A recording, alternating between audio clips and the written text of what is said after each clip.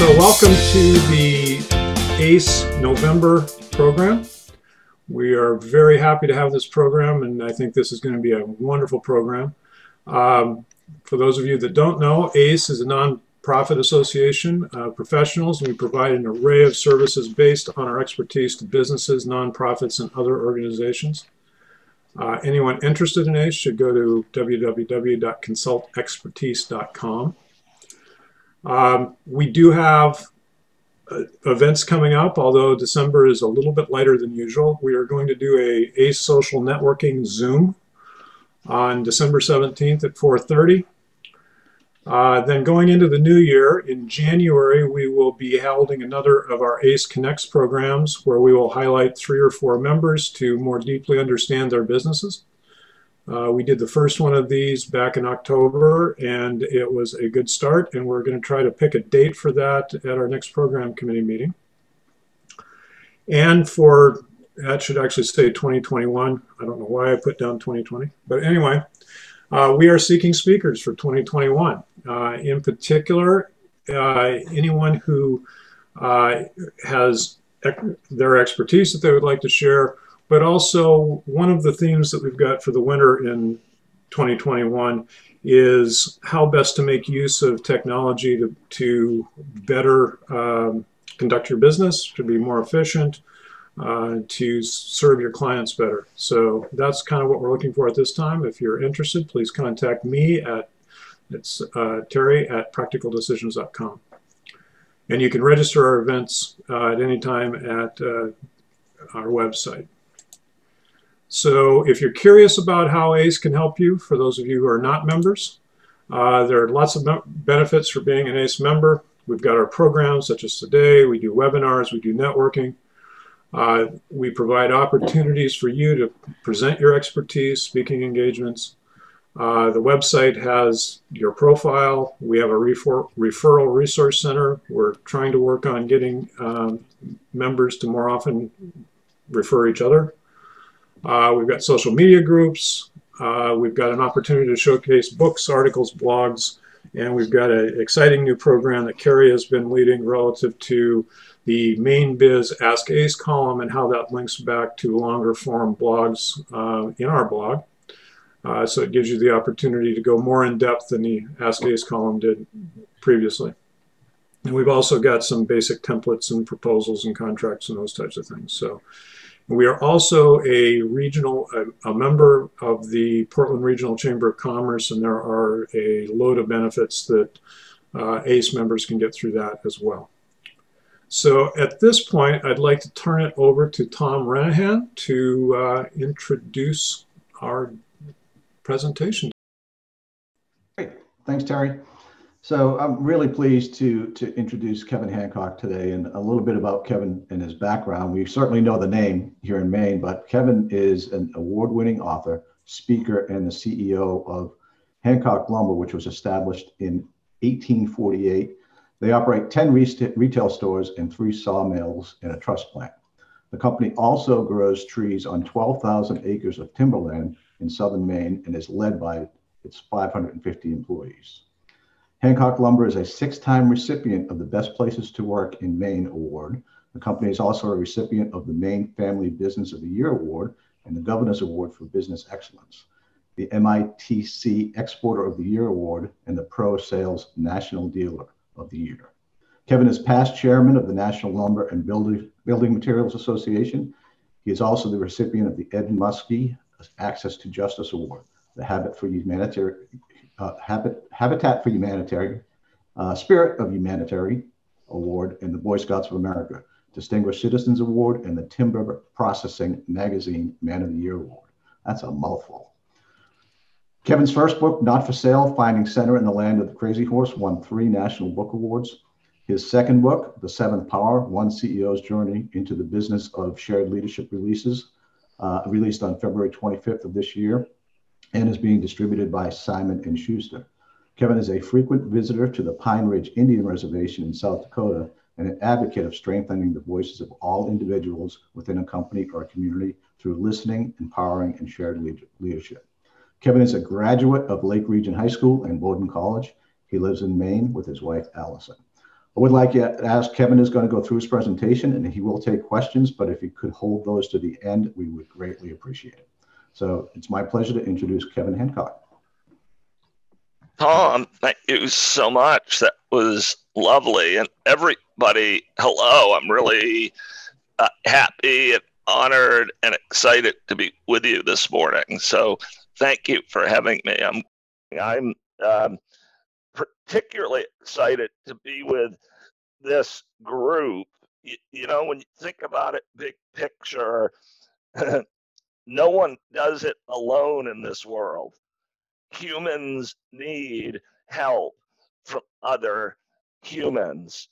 And this to me is what makes consulting, which really is helping, such a noble and important profession. It may not feel that way all the time to you, but it really is a super important profession in the world we live in. And really, I suspect perhaps what brings you here this morning in part is that there's a lot of responsibility that comes with the profession of consulting, because you're going to end up giving people advice and sharing ideas, and you obviously want that advice and those ideas to be helpful.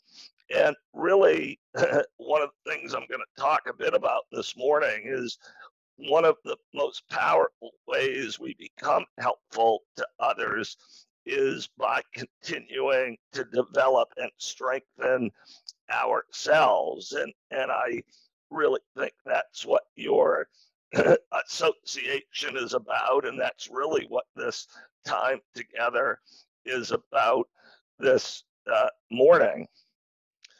And in summary, when I think about what you do, to me, it's really, one might say, helping people see that which they might not otherwise see on their own.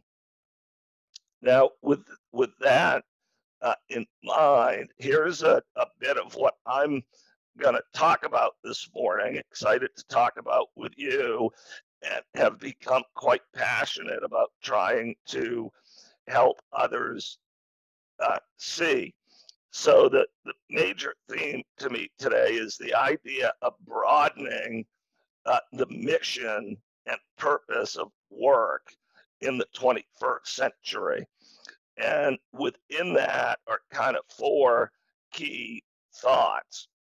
First, the highest mission of work should be the advancement of humanity. That's a big goal. When you break that goal down and say, well, how does humanity advance? In my view, it advances one human at a time. And this brings me to the third thought, which is one of the primary objectives of work should be to reach every human in a meaningful way. And to do that, we need to create what I've come to talk about as employee-centric companies, where the first mission of the company is the experience of the people who work there. And finally, I'm going to suggest today that we do this in large part by developing a shared leadership model in which all voices are respected and heard.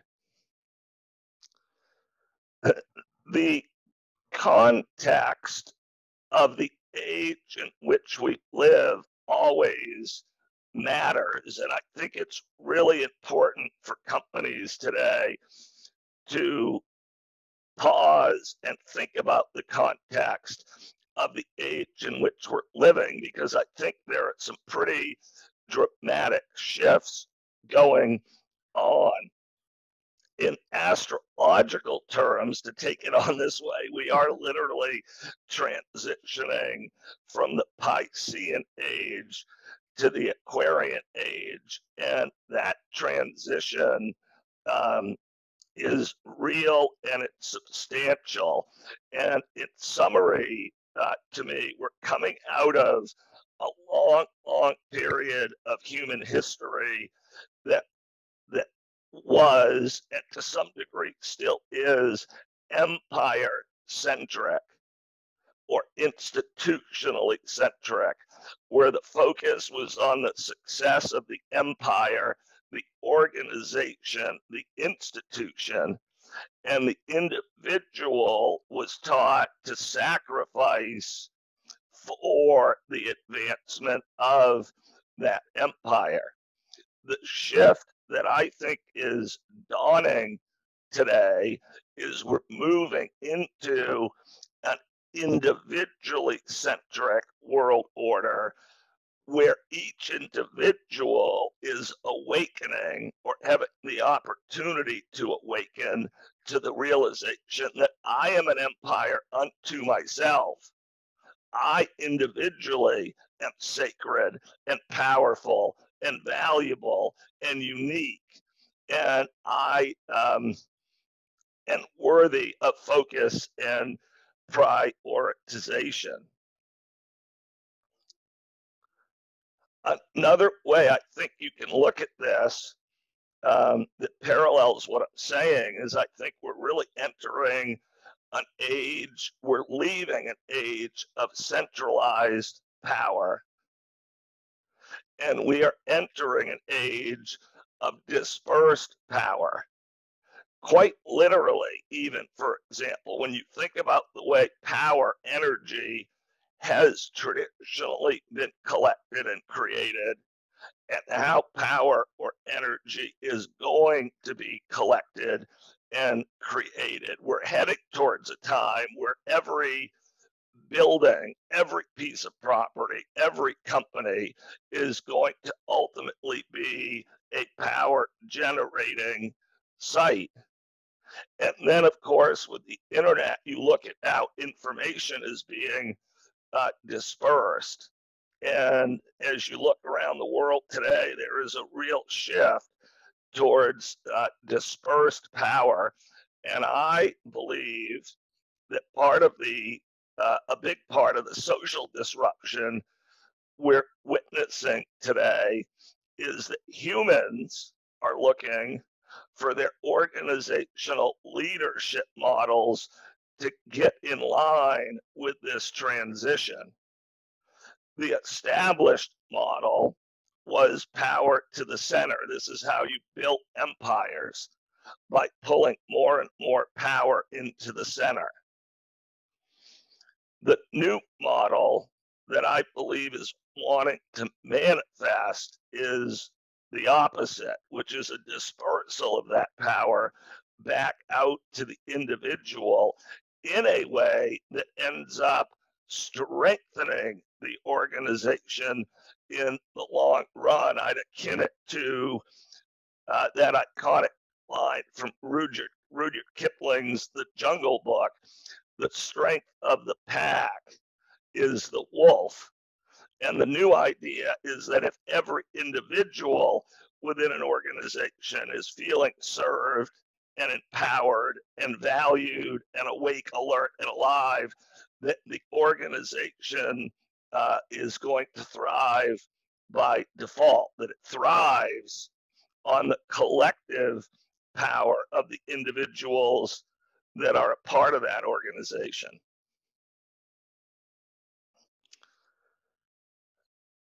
So let's take a look at how work's going today, just to break this down a little bit more, because when it comes to work, not everybody sees what we see. We're all collectively really into the potential and the benefits of work and the private sector and so forth. But of course, when you look at the data, that's not everybody's experience. One of the most eye-opening statistics to me, and these are all pre-pandemic data points, but pre-pandemic, every single month in America, 2.5 to 3.5 million people quit their jobs. Every 30 days, 2.5 to 3.5 million people quit. And of course, you can think about the economic consequences of that, but what about the social consequences, the human consequences of that being our reality? Below is some data from the Edelman Trust Barometer, in which Americans were simply asked if the system, the economic system in our country was working for them. And only 18% polled would agree. Nearly half disagreed, and about a third were unsure. In that same poll, when people were asked if capitalism as it exists today was doing more harm than good in the world, over half of those polled agreed with that statement. And so this brings me back to thinking about the highest mission and purpose of work in the 21st century. And the reason why I keep coming back to this question is I've found that most companies get whatever they prioritize. So if a company is not getting something in terms of a result, it's typically not because that company is not capable of getting it. It's simply because that company has not consistently prioritized that subject. So I think one of the most important questions in business that maybe is not focused on enough is, what is it that we're prioritizing? And I'm talking this morning about prioritizing the use of the place of work as a conduit for advancing humanity.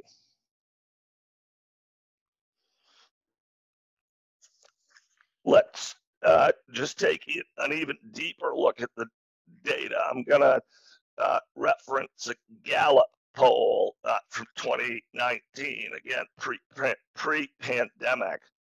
So across America, pre-pandemic, approximately 160 million Americans worked, but only a third of them would describe that experience as meaningful or engaging beyond its economic benefit.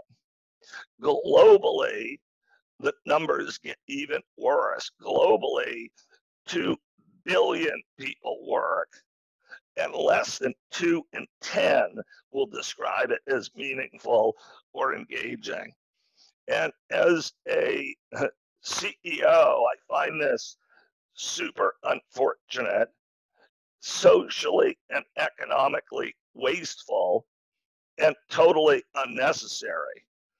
And I've given quite a bit of thought and subsequently written about why engagement is so low. And I've come to a simple summary conclusion that it's because people don't feel authentically heard as they are at work.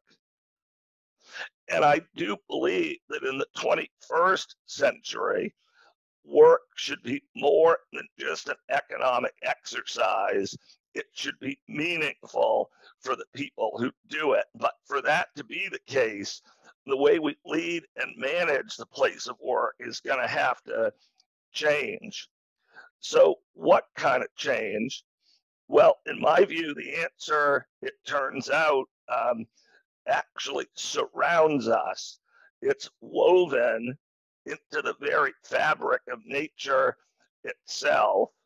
And I'd like to tell you how I came to see that or believe it. I was doing some work, really actually the first chapter of my latest book, The Seventh Power. I was doing some work at a charter school on the Navajo reservation east of Flagstaff. And that night I was out for a solo walk in the desert when actually thinking about leadership, when the epiphany I'd been searching for a while literally plopped into my head. It came in the form of 5 simple words, and it stopped me in my tracks.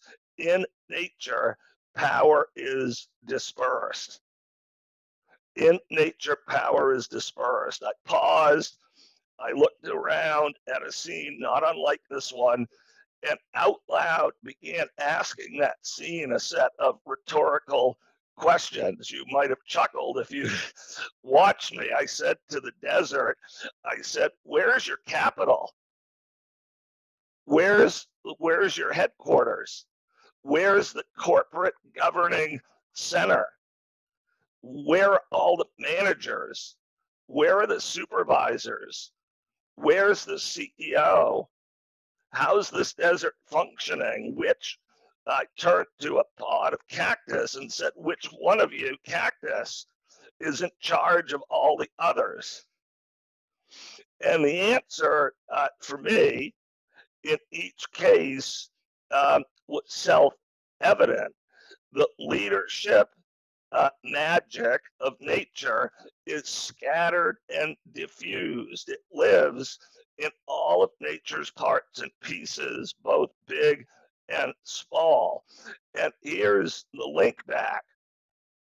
And humans who are a part of nature, not above it or separated from it, ultimately aspire to organize in that same way. When I first started with our company back in 1991, we all had sweatshirts that said, our people make the difference. I've since seen many other companies use that phrase, including some big ones like Walmart. And I hope you can see by now that I'm a huge lover of people, but I don't actually believe that statement's true anymore. I think that great people are actually everywhere. So if great people are everywhere, what does make the difference? I think it's culture. I think it's culture that makes the difference. The great business writer Peter Drucker once wrote that culture eats strategy for breakfast. And I think that history plays this out. Take a look, for example, at Germany after World War II. So that country was arbitrarily divided along a very arbitrary line. One country became 2 countries. West Germany went on to become one of the leading economic, cultural, social, thinking, creative engines on earth, while East Germany hung on by virtue of barbed wire and machine guns and attack dogs until it collapsed under its own weight. But what actually was the difference between the 2 countries in the decades following World War II? Surely it wasn't on that random day when that line was drawn that all the quote unquote, I don't know how you'd even say it, all the quote unquote best Germans happened to end up on the west side of that line, and the less best Germans ended up on the east. Of course not. Germany was then and is today filled with amazing people. It was the leadership culture that makes the difference. We see this today in the 2 Koreas. I believe the South Korean economy is like 40 times larger than the North Korean economy. But it's not because all the quote unquote best Koreans randomly ended up south of that line. It's because of the culture of the 2 communities. And this is the key point to me. The culture of an organization either disperses power or it centralizes it. It either shares leadership broadly or it shares it narrowly. It either strengthens the voices of others or it becomes a place where the few speak for the many. During my work on my second book, I had an opportunity, really interesting opportunity, to have breakfast in London with a Colombian-born advertising executive by the name of Jose Miguel Sokoloff, who was featured a few years back on 60 Minutes for developing an advertising campaign, a campaign of ideas, not guns, that enticed the majority of the Colombian rebels to come out of the forest and come home. And I was interviewing him about that story when he said to me this quote that really has stuck with me ever since: we all adhere to a belief system. Otherwise, we don't have a strategy for dealing with a complex world. Now, my belief system, which I've really just summarized, is rooted in 4 dates: 1848, 2010, 2012, and 2020. 1848, that's the year our company, Hancock Lumber, began doing business, before the first cannonball was fired in the Civil War. And I'm part of the 6th consecutive generation of my family to work for and help lead the company. In 2010, at the peak of the national housing and mortgage market collapse, I began to have trouble speaking, something I'd never thought of, always done a lot of, and taken for granted.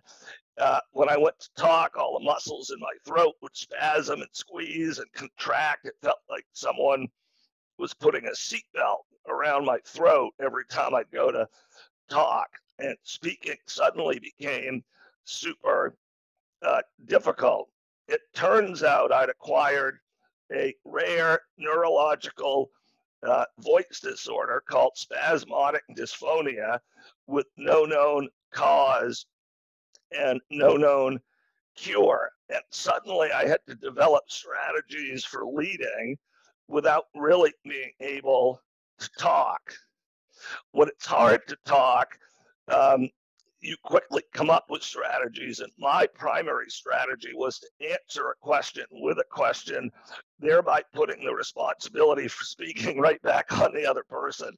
Now, when I started this, it was not a leadership exercise. This was just voice survival. So someone would come up to me at work with a question or a problem because I was the CEO or the boss.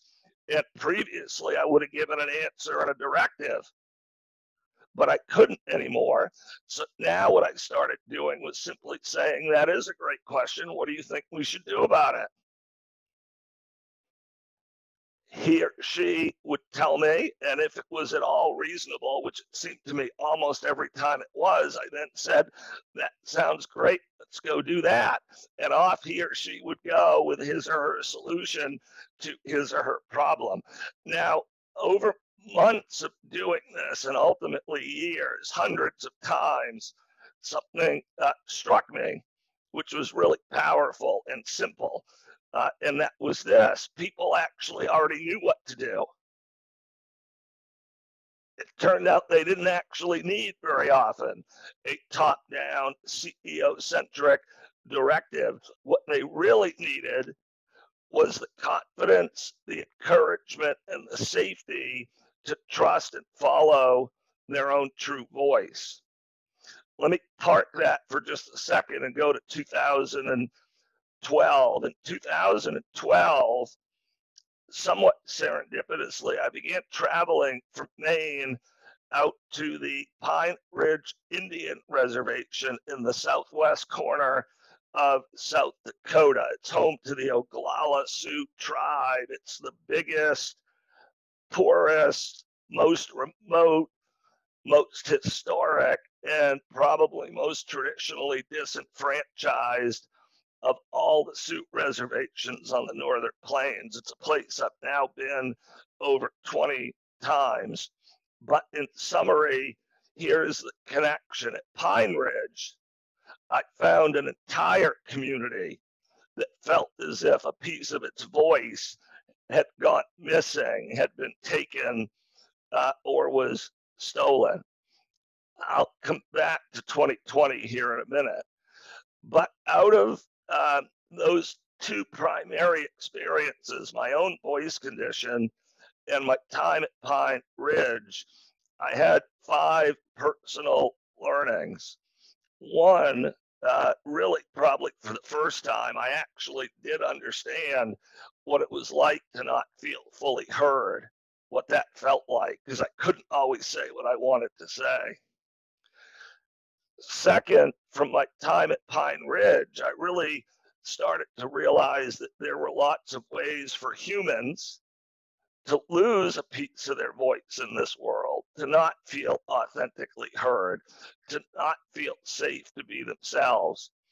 This got me contemplating that unanswerable but alluring question: what's the purpose of a human life on Earth? And I said, well, perhaps it's to self-actualize.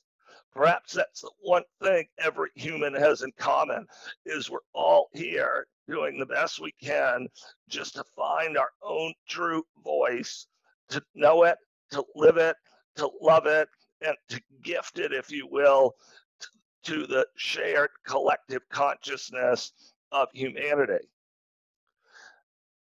But that brought me back to thinking about the history of leadership. And there I unfortunately concluded that while humanity has been blessed with many amazing leaders, that in total, across time, leaders have probably done more to restrict, limit, direct, and control the voices of others than to liberate them. And that's what hit me, that maybe the partial loss of my own voice, which I'd only previously thought of as a liability or a hindrance or quite literally a pain in the neck, was actually something different. Maybe it was an invitation. Maybe it was a gift to lead differently in a way that strengthened the voices of others.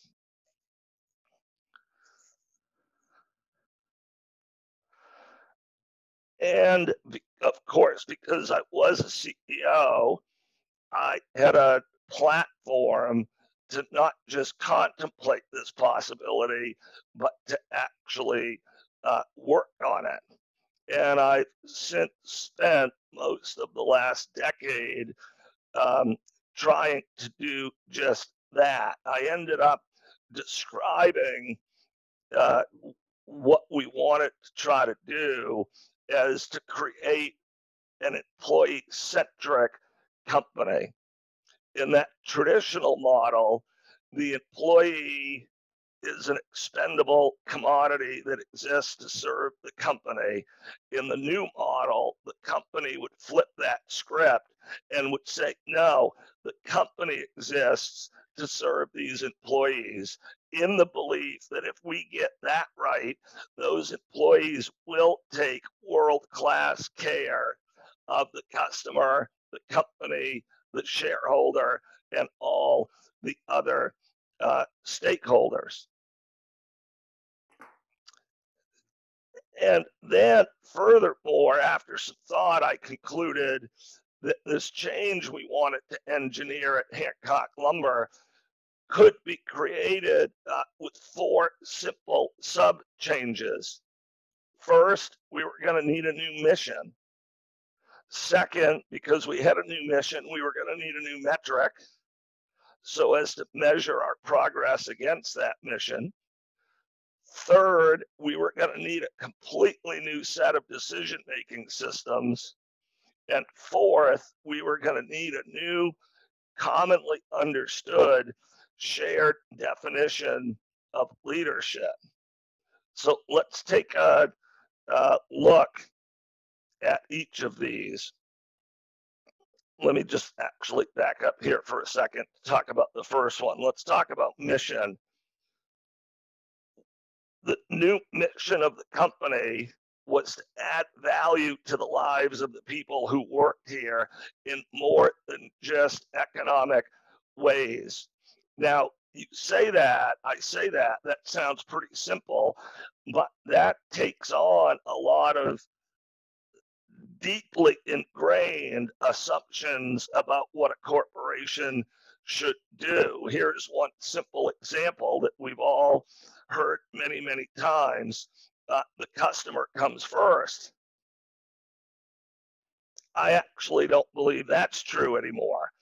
And I've walked this talk. I remember about 5 years ago, I stood up in front of a room full of our biggest contractor customers at the Woodlands Club at Falmouth and said to them, you know that old saying, the customer comes first? I don't actually believe that's true anymore. I was so nervous when I said it. I was sweating.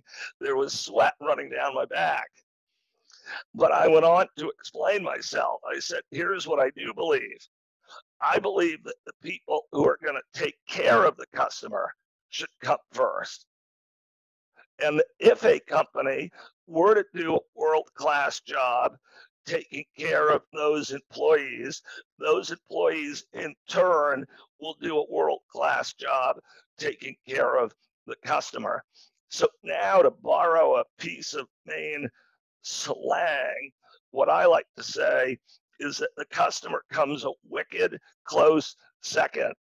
We're really into our customers. They're a huge deal to us, but they don't come first. The people who are going to take care of them come first. So that's a new mission, and it's a mission everybody can get behind. I think that finding irresistible missions is really important to getting everybody energized around them. This is a mission that everybody in our company would benefit from if we could accomplish it. Which brought us to the second priority, which is, okay, how are we going to measure that? And again, you think about what a company can measure. 16 ways to Sunday. We can measure our inventory, our productivity, our accuracy, our efficiency, our logistics, proficiency. We can measure all of that. We can measure 16 ways to Sunday, anything we can think about the customer. But what can we really measure about the most important asset that we're focusing on, the employee? Most companies have very little to go by with respect to their most important asset or mission. So, as a cornerstone, this is what brought us to participating in the annual Best Places to Work survey. This is a national organization, as you know, that functions in almost every state across the country. And for a very small amount of money every year, you receive a very well-honed, third-party administered, confidential survey that every employee completes about their experience at the company as they're experiencing it. And I talk about this all the time. We have been a best place to work in Maine for 7 years in a row, but that's not why we take the survey. We take the survey to get the data. We take the survey to get the data. That data produces by location or by work group a very clear voice of the employee experience. From there, pretty much all we had to do was publish it so everybody could see it and prioritize. We asked our managers to make the employee engagement experience their number one management priority. Take this data, look at this data, analyze this data, get feedback on this data, do everything we already know how to do with data that you help people do with data, but now apply it to humans. And the great thing about this kind of data is you can check it, that you can sit in focus groups or one-on-one groups, share the data with employees, and ask for context and affirmation or redirection. It's very different than a machine that can't talk to you, that you're dealing now with humans who can help guide your feedback with respect to that data. So now we had a new metric, and that brought us to our third restructuring, which was a new communication system. And this really simply is how we work the data. We get the surveys done. It provides a rich pot of information on a variety of employee experience related questions. We analyze that data, we look at trends, and then we go into small focus huddle groups, show the data, and ask for more input and feedback. Now, this step number 3 is the critical step that requires change. And the big change that we had to engineer was in how we listened. And I've come to talk about it this way, that listening is for understanding, not judgment. Listening is for understanding, not judgment. That all we want to do is create a culture that's safe so that people can say what they actually think. But we all know that in the absence of safety, people will not say always what they actually think. They will hold back. So what we simply found is the key to creating that kind of safe culture is to transcend the need to judge or respond to what people are saying. When someone in a focus group says what they think, here's what we want our managers and supervisors to say. Thank you for sharing that. That's all. One of the big changes for me, before my voice condition, I always felt the need to judge what I was hearing so as to determine whether or not I needed to redirect or correct it. In this new model, listening is purely for understanding. And all we're trying to do is create a platform where every voice feels heard. Which brings me to this thought, ironically, it's the conformity of thought that kills alignment. I picture a communist military parade in a great square, where as far as the eye can see, people are marching in unison, in step, reciting in step. But is that really alignment? No. That's power overreaching. That's intimidation. That's not conformity. So let me bring you to 2020 and just quickly show you how this has worked for us, and then we can stop and I can do what I'm advocating, which is I can listen and you can talk. So here are our survey results on average. So across America, 33% engagement. At our company, in largely blue-collar jobs, it's almost 9 in 10 will self-describe themselves as being into their job, into their company, and engaged. And how did that show up in our performance? Well, it showed up in a bunch of ways across the decade, but my favorite, if you look at the green dotted line at the bottom, this is tracking the number of journeys or deliveries that our trucks make out of our stores in a year. You see in 2012, we made 16,707 trips to bring products to customers.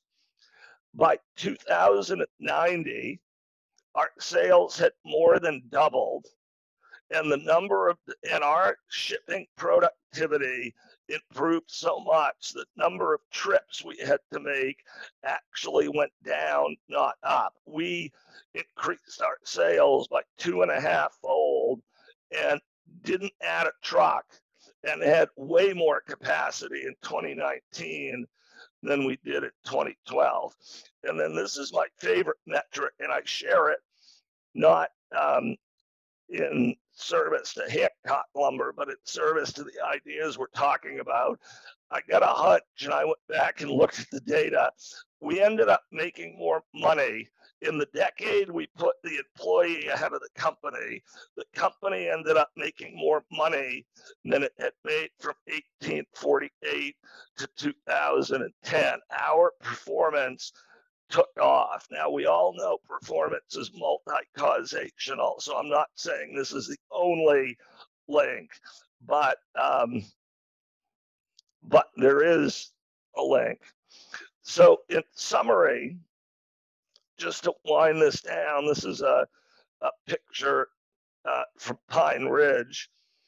I really think in the 21st century that winning isn't going to be winning unless everybody's winning. And the place of work has got to really reflect that with respect to the employee experience. I also think in the 21st century that quote unquote staying in our lanes is actually really poor advice. That of course we need to be experts at our trades, but we also really need corporations to think more broadly about their purpose, their potential, and their benefit. We need more corporate leaders, I think, to get out of their lanes. This happens to be a picture in the basement of the Singing Horse Trading Post on the Pine Ridge Reservation of now two of my dearest friends in life, Varola Spider and Catherine Grayday. If I had stayed in my lane and only ever thought about lumber, we never would have met. And I'll end with this thought. This is really the driving idea that that I'm inspired by or consumed with, and it's simply this. It's a hypothetical question. What if everybody on Earth felt trusted, respected, valued, and heard? What might change? I think everything would change in a dramatic way. Where might that change occur? I actually think the place of work is perhaps the best potential site for this type of change to occur. Why? Two reasons. First, so many people work. And second, the performance of work will accelerate exponentially in a culture where everybody at work feels trusted, respected, valued, and heard.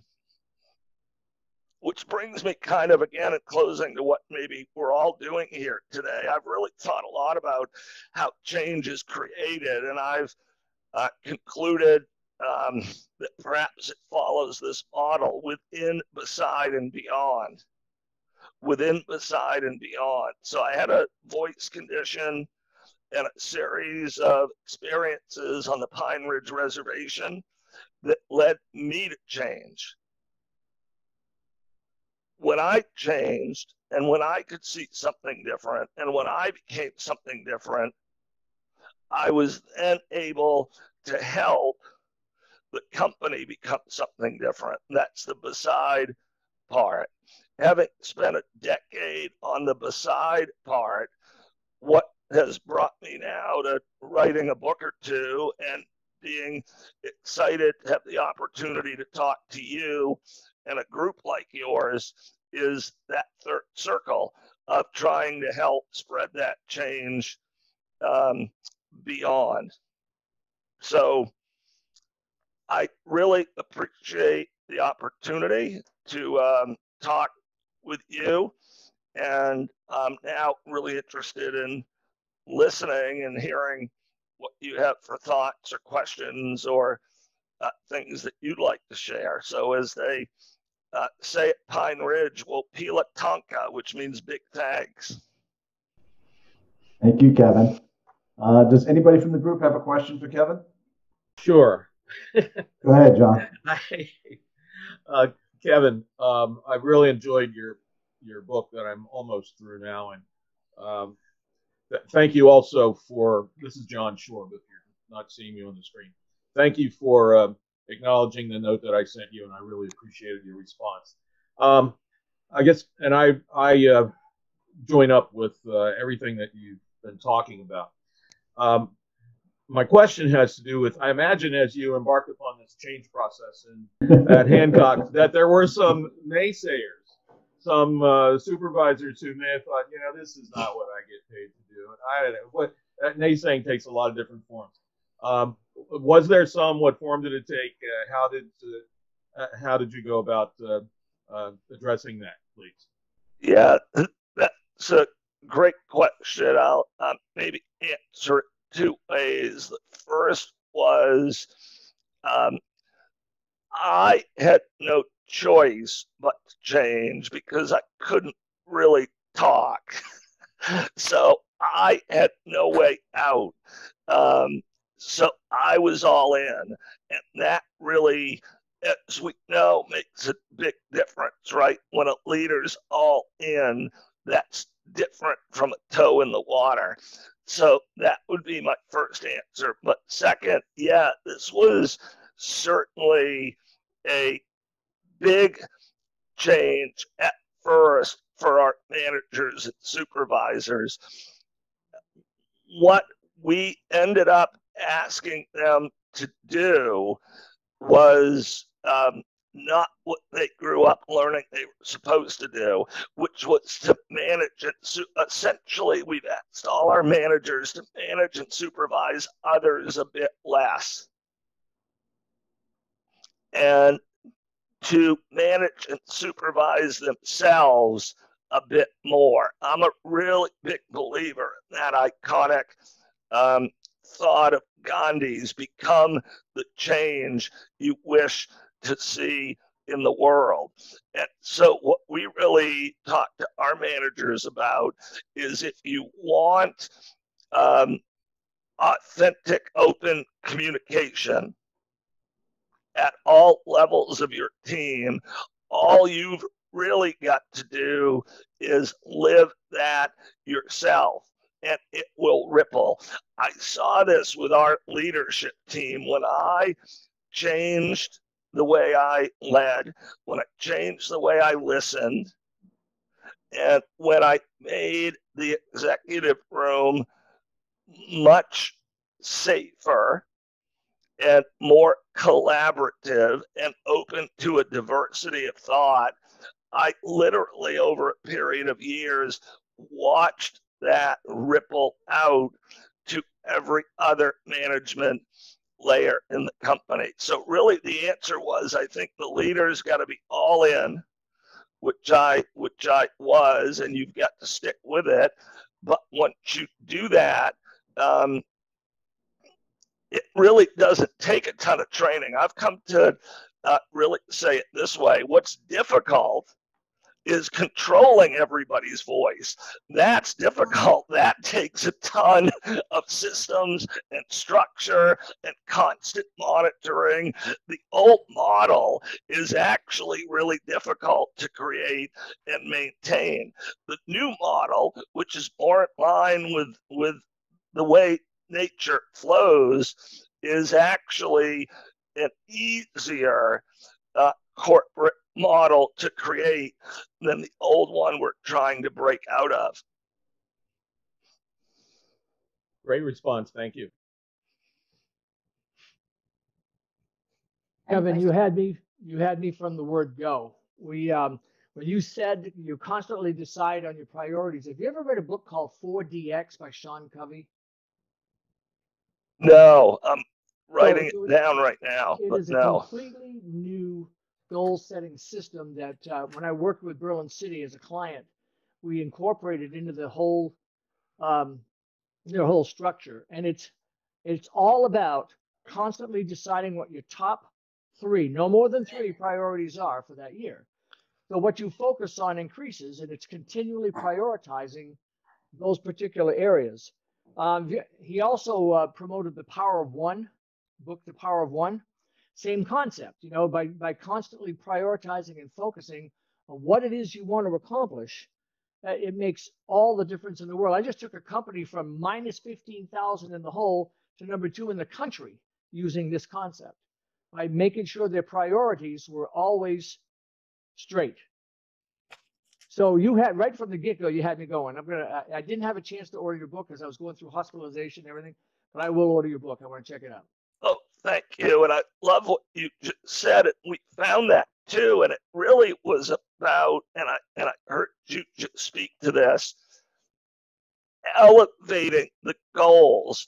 Like before 2010, the natural goal at Hancock Lumber might have been the production of lumber and the delivery of building materials. Now, that's not to diminish that both of those are super important activities within our company, but we have a way bigger purpose than that. That's the means by which we take on our goals, and we want to be great at our craft. But that's not the why we exist. And I really do think finding a bigger, clearer why we exist is essential. It opens the gateway to this kind of exponential growth in performance. I think you'll like anyone else who's interested in that book, I think you'll like the book because they use different terminology. Like they use the word WIG, wildly important goal. What are your top 3 WIGs? And you have to separate process from what it is you're trying to achieve. You know, what are the 3 things that immediately impact? And sometimes it takes time to figure that out. You almost have to do a SWOT analysis, you know. You got to sit down and reason that out until you get everybody on board thinking those 3 things, and then everybody focuses on that. And it's amazing what can happen. We popped Berlin City 35% the first year that we did this. Yeah, I love that phrase, and hours covered, but it's simply this. Our goal is that everybody that works here feels trusted, respected, valued, heard, and safe. That's the goal. If we have 550 people that feel trusted, respected, valued, heard, and safe, we are going to rock and roll. We're going to knock down walls. We're going to set records, and we're going to accomplish anything below that matters. But getting to a point where 550 people actually really do feel trusted, respected, valued, heard, and safe is that's not easy. And we never arrive there. I'm always really clear. What I'm describing is what we're pursuing. And I have never even neared a point where we could rest in that pursuit. It's really fragile.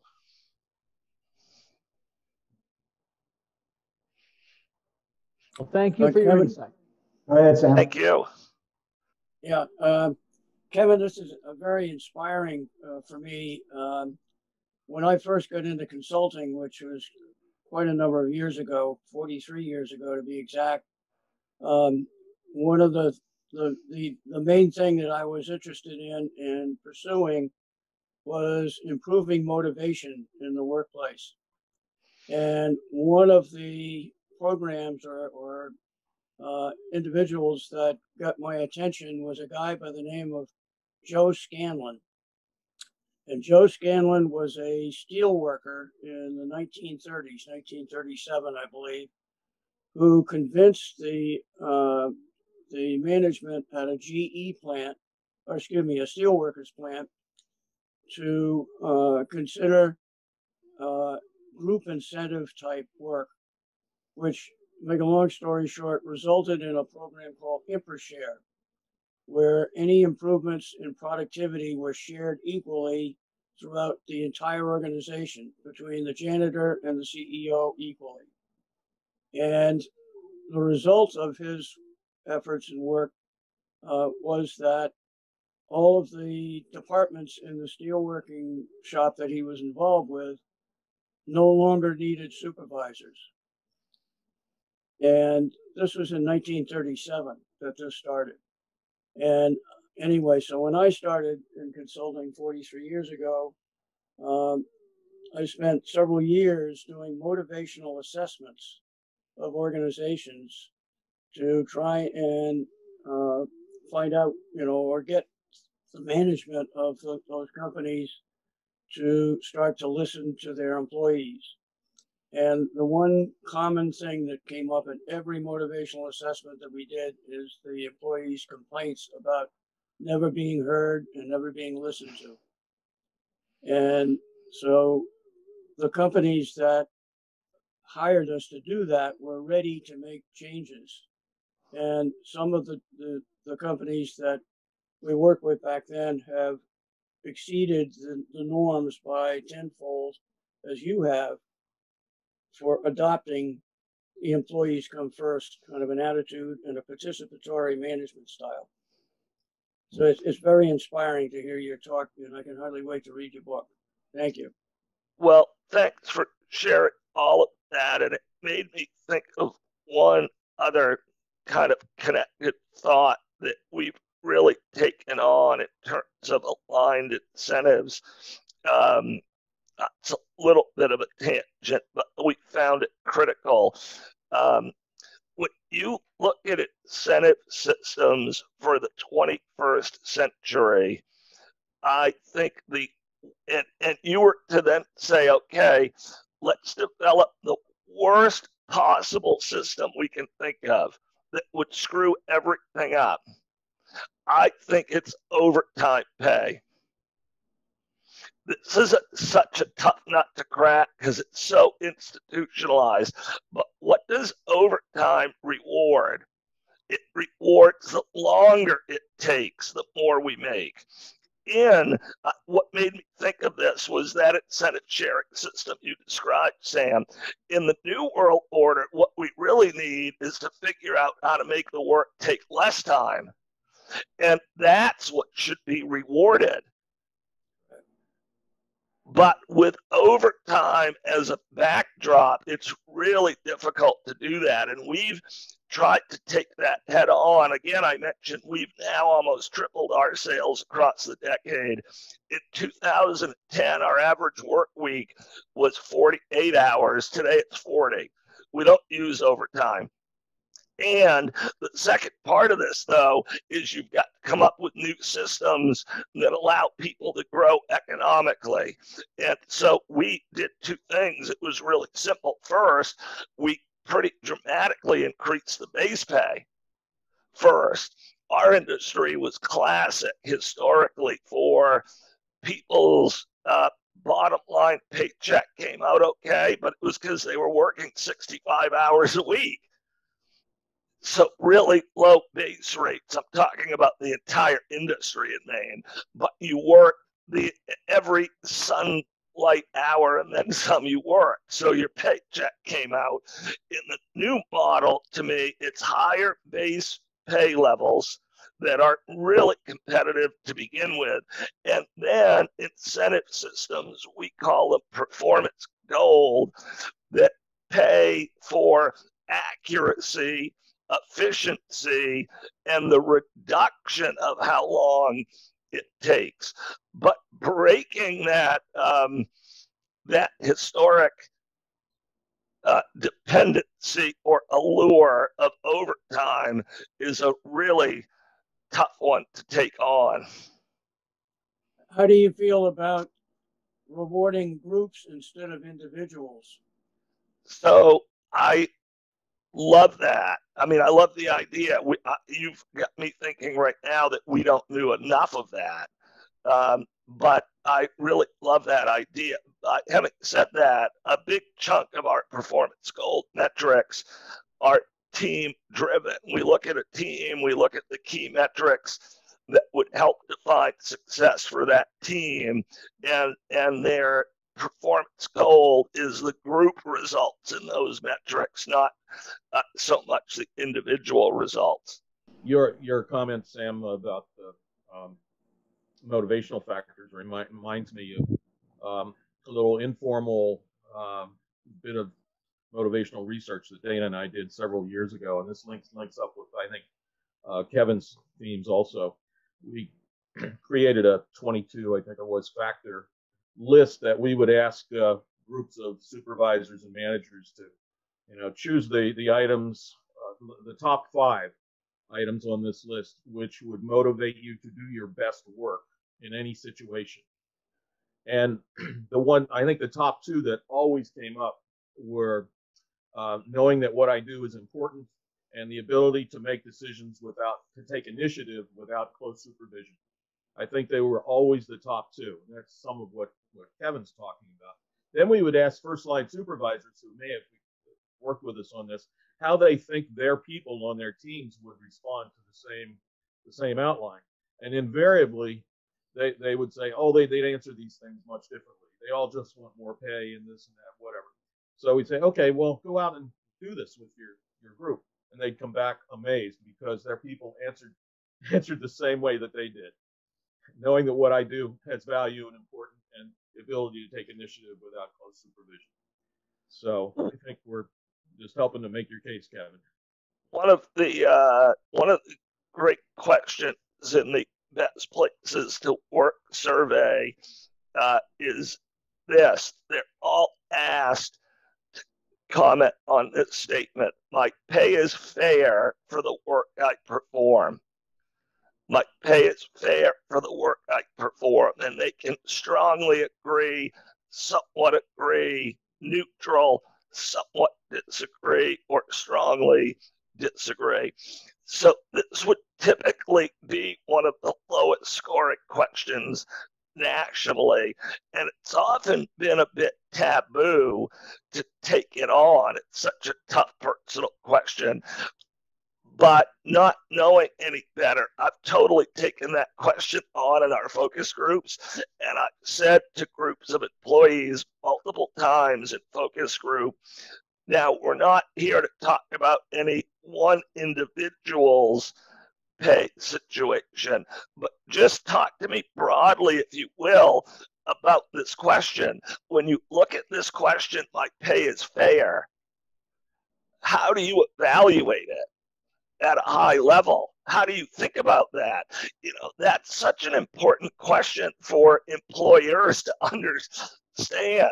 And we've gained much more clarity around what matters by, again, asking and listening in a safe way. I mean, one of the big things, try as you might, everybody ends up kind of knowing what everybody else is making. Typically, try as you might to keep that personal. And one of the big things we hear time and time again is if you've got a starting pay level that's X, they look at their proximity to that entry level pay. Or if you've got poor performers and they have some sense of what those poor performers are making, there are really consistent themes we've heard that make sense. Again, you can get caught up in thinking that, well, everybody just always wants more. But my experience has been employees' feedback on how they feel about pay makes perfect sense. Makes absolute perfect sense from their perspective. And again, creating a safe culture where you can talk about subjects like that really is enlightening for the company to be able to just listen. I call it, sorry to run on this, but I call this whole thing the answers to the test. That if you create a safe culture and you listen, the employees will tell you exactly exactly where to go to improve the company. All you can do is follow them. Cool. Hey, Kevin, I'm curious, as you went along your 10-year journey to the employee-centric organization, did you make any organizational changes from the traditional org chart, if you will, to kind of change with the times? Yeah, we flattened the company a ton. There are probably half the layers that were a decade ago. Again, that old model was we could get better results through more management, more supervision. And the new model is no, everybody leads this company. Everybody's an expert. Everybody's in charge. And that takes a lot less supervision. It's more about facilitation. We could still do a lot better, but that's really the big thing, is the layers have collapsed. And the other one that I joke about, but it's kind of true, like I could probably sit here with you this morning longer than you can sit with me, because I don't have anything to do. I tell people at our company, my goal has been to make my role less important or less valuable, less powerful. And I mean, my phone doesn't ring, my email box doesn't fill up. When leadership shared, it's lighter for everybody. This model makes it lighter for everybody, even the people on, again, winning isn't winning unless everybody is winning. If everybody beside you on the front line were leading, if everybody's job gets lighter. And I talk about that as putting the work back in its place, where, yeah, it's important. We're really into this, but it's not all consuming. We don't have to, earlier in my career, I had to sleep all weekend to get ready for Monday morning. And that doesn't make sense either in the 21st century.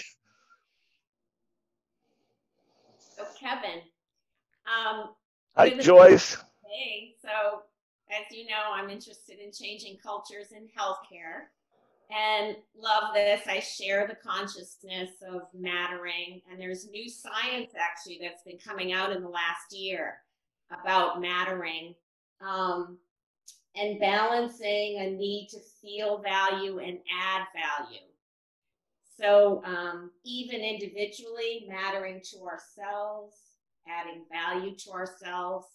And so we know what you're talking about, this idea of feeling valued and trust. These are primal human needs. And so my question is, as your company gained profit in the last years, one of the things that I think in this shift to a new, hopefully more conscious and era of interbeing, what is there a different idea about what is being done with the profits?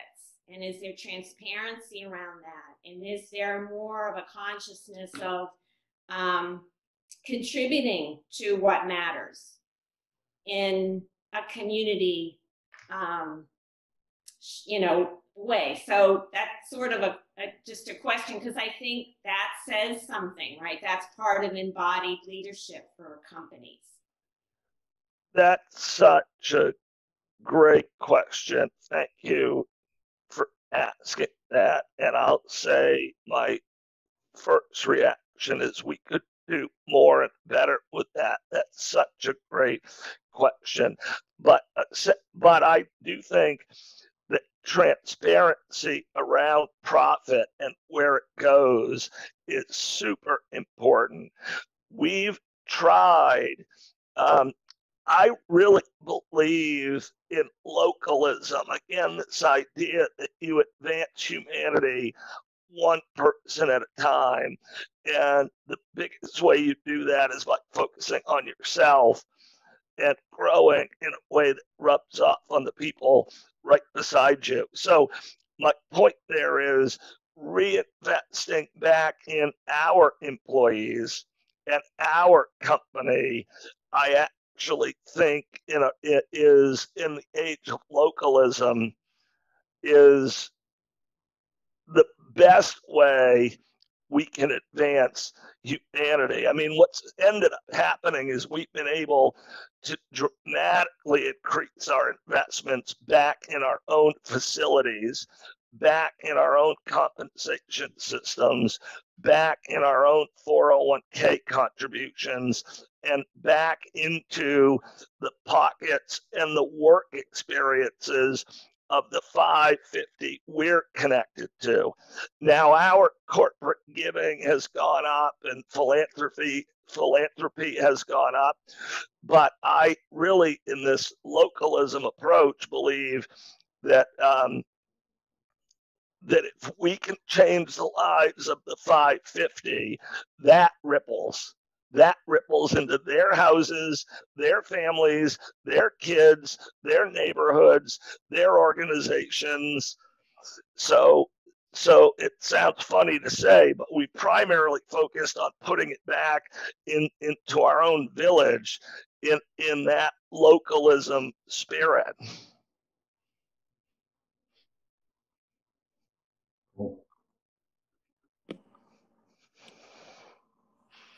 But I love the question.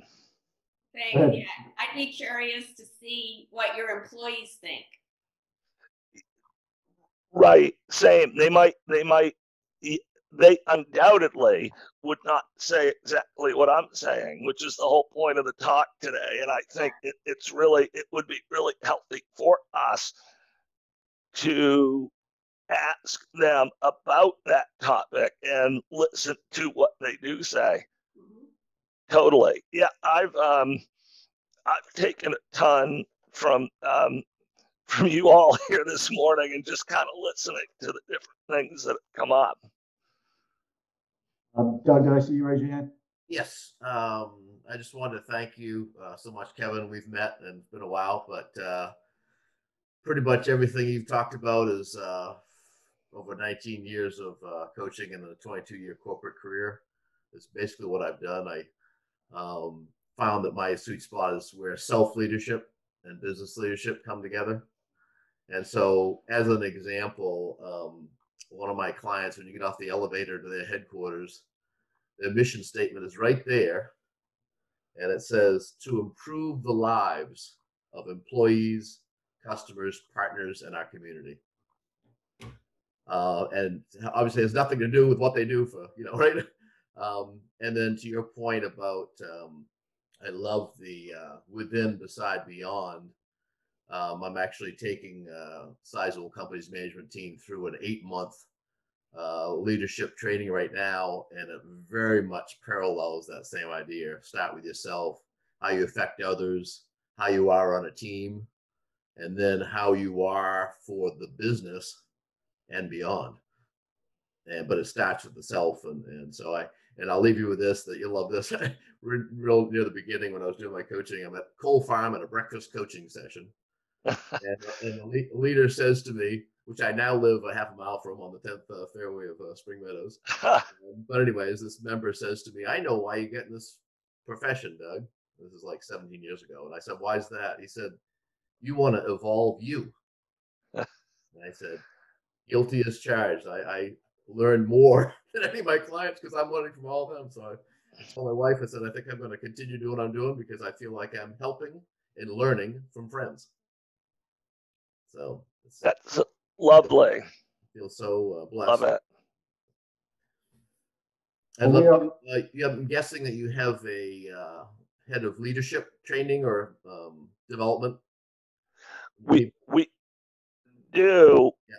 But I would say, the training to create a employee-centric company that listens. We didn't do a ton of it. We more focused on what you just said, which is I need to become it, and then get our executives to become it, and they get their managers to become it. Yep. An example, like you say, which Yes. awful easy to say I want feedback and the mirror held up, but then when one does, quite often the reaction is not positive. Yep. So true. Yeah. It's about modeling behavior. Hey, Kevin, you know, I want to be respectful of everybody's time, and we're supposed to end at 10:30, but I really do want to thank you for being here today. And as I figured would happen, it was very engaging for everybody involved. I would like to turn it over to John Shore to make a presentation to you and then have Terry close us off. Thanks, Tom. Kevin, thank you so much for, as others have said, a very inspiring conversation. I don't know if you can see this. Certainly can't see it clearly, but we have a highly sought after memento that I will be sure you get. And there are two little plaques on it. The top plaque has the ACE logo, and below that is a little plaque with your name, and under that, in quotations, it says, "I aced this program." So we'll look forward to getting that to you. Thank you very much. Oh yeah, there's a note. Thank you, Kevin. Great piece. Yeah, thank you, Kevin. This has been great. In reflecting on what you were as you were doing your presentation, ironically, I think you've given voice to one of the reasons that I became a consultant and got out of corporate America. So thank you very much. I really appreciate it. Everybody, our next program is our ACE Zooming Social on December 17th at 4:30. And we will be, registration for that is open. And the only reason to register is to make sure you get a link, because that's how Judy knows who to send the links to. So look forward to seeing you then. And again, thank you, Kevin, so much. This has just been great. It was my pleasure. Thank you. I love the energy and the kind of honest, authentic will to do good in the world that I can tell you bring together. So it was uplifting for me to be with you. Thank you.